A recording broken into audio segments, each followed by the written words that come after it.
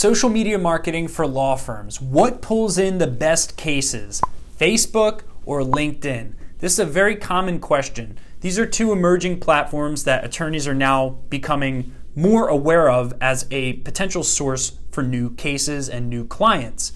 This is really important because attorneys want to make sure they don't waste their time for their practice area on the wrong platform. So what I'm going to be breaking down first, before I go into LinkedIn and Facebook individually, is what's called the entertainment curve.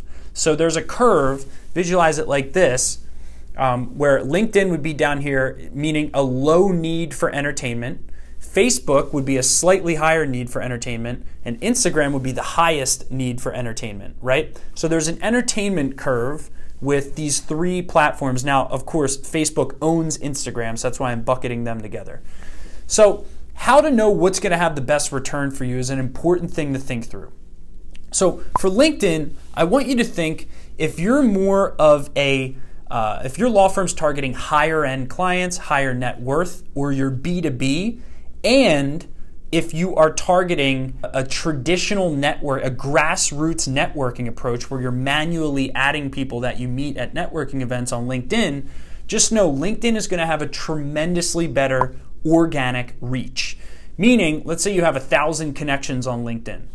If you send a post on LinkedIn, not paying a penny for that post, an organic free post on your LinkedIn page as a lawyer, you're going to get way higher percentage of your audience seeing that post than on Facebook. Facebook only has like a 1% reach now, especially with business pages. So if you're posting valuable content on your law firm's business page on Facebook, just know, even if you have 1,000 people that like your page, your law firm's page, business page on Facebook, only about 1% of people are going to actually even see that, let alone click on it. So 1,000 people like your page, probably 10 people are going to see that. So it's not really worth your time to do organic content on Facebook. So LinkedIn, if you're more in a grassroots networking environment with your practice areas, if you're targeting a higher end client or you're targeting B2B,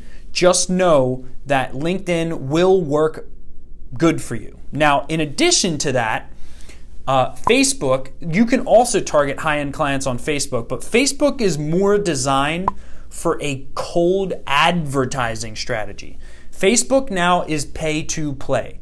If only 1% of your posts are going to be seen by people for free, then you need to pay for ads to get in front of people on Facebook. But you also want to be aware that your content needs to be a little bit more entertaining on Facebook, right? So you can provide, to the point, valuable content with no entertainment value at all on LinkedIn, and it'll get consumed because it's more of a professional platform. But on Facebook, you need to get people's attention. Just know on Facebook, it's more of an interruption ad. So if you're going to provide a valuable blog post on, how to avoid felony, charges, or how to avoid getting locked up for felony charges or whatever, you're going to have a visual ad, like an image or a video that actually gives people a reason to feel engaged enough to click on that ad to then consume the information. Because keep in mind, again, you're going to be in front of a much higher percentage of cold potential clients that have never heard of your law firm before. So you have to get them to engage with your posted content, and you're going to be paying to play. So you also need a budget if you're going to be marketing on Facebook to pull in cases.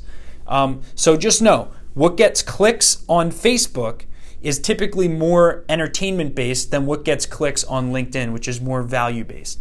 What we say on Facebook, the best content that works is called edutainment or valuetainment, right? So where you're providing value, but you're also being a little entertaining to get engagement from people who have never heard of you before. So you can target a lower end market much easier on Facebook because that's where everybody spends their time, whereas LinkedIn is usually more so time spent there is by professionals, right? So just keep that in mind. Keep in mind the entertainment gap.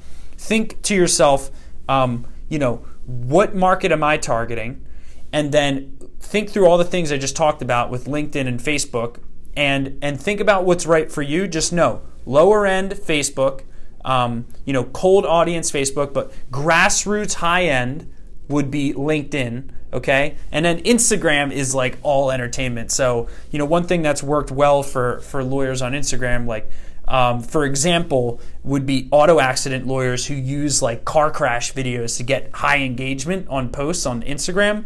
That actually works. That can pull in like 20 cases a month. I've seen it work. But it's like almost all entertainment based. So think about your marketing strategy, where you're at on the entertainment curve, what target market you go after, and that'll help you understand where to invest the majority of your time on either LinkedIn or Facebook and Instagram. So I hope this was helpful. Think through all the concepts, think through all the concepts that I just said, and think what's best for you. If you thought this video was helpful, then leave a comment, like the video, subscribe to our channel for more valuable content like this to help your law firm grow, and you have a great day.